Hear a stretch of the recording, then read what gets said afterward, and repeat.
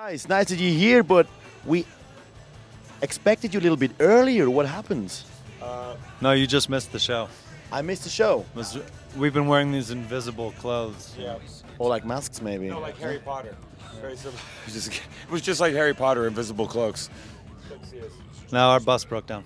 Oh no, that means you just broke down on the street. What do you know what happened exactly, or just? No, it broke down in the sky.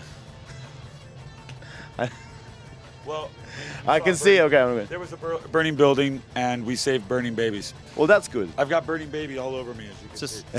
I can't see you've got a wonderful jumper on. That's why. He's literally covered in burning baby. Ooh, that's not good. So you're gonna go wash up after and then afterwards? Yeah. Then I'm gonna get all the burning baby off of me and start a new day. That's good. Also, yeah. Also, that I can't say anything more to that. That means This already you has gone actually- totally south, you know.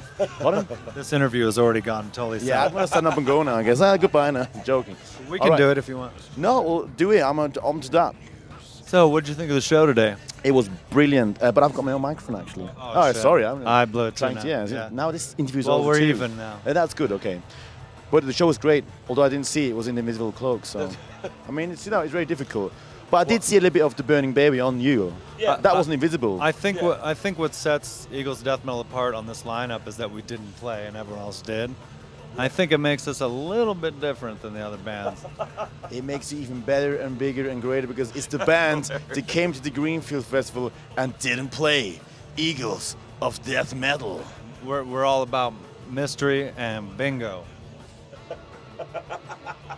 I can see you two guys having a good time here backstage, which is quite great. But now, my big question is, although you already did play a show, Invisible, will we still be seeing a show tonight at the Greenfield? Because you both broke down, you missed the show, you couldn't play the show. This is the truth. We All right. got here and we tried our hardest to find a way to play. We tried to trade with bands. We even found a stage out in the middle of the festival. But what got said? Can I do what was said to me exactly? Because it was really interesting.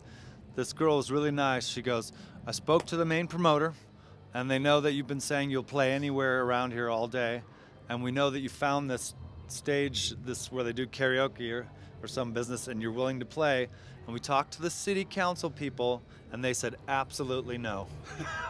Which means that the Because city... the whole time I was like, yeah, this is going down. Yeah. Until I heard no at the end, and I was like, it fucked me up.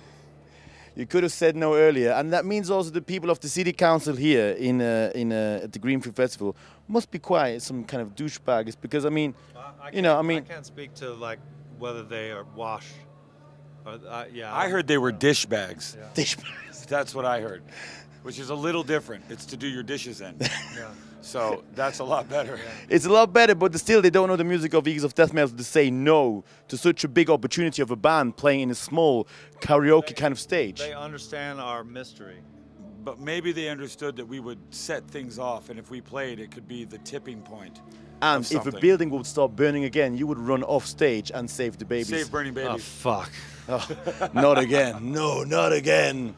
Anyway, so as we There's can like see, a special place in my heart for burning babies, and I will always save them. but what if they're not burning? It's just a lot of Then smoke. That's not, then what are they? They're not really in trouble, are they? Well, I think what's cool about burning babies, it tastes like chicken. Said in a nice kind of way, like people do actually like to eat chicken, but we hope, of course, that nobody ever ate burning baby.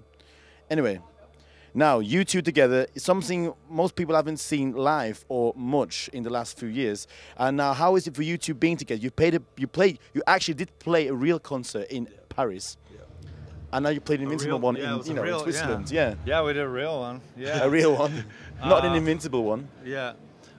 Yeah, it's wonderful because It's awesome. We've known each other forever, and He's my best friend.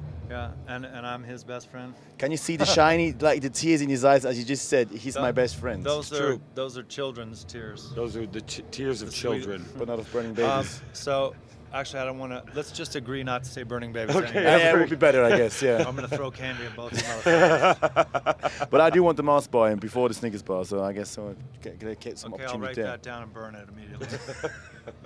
Anyway, so as I said, you two playing together on stage again, so it must be a good feeling, wouldn't it? Yeah, it's the best feeling. Our whole thing is based on joy. It's enthusiasm, and Well, I didn't get that yet in this interview, so I'm not sure if that really is true. That's because you were focused on burning babies and shit like that. Oh, so you can say it again, but we can't. Well, I'm going to give him a balloon so he can blow that too. I guess we're gonna, like, you know.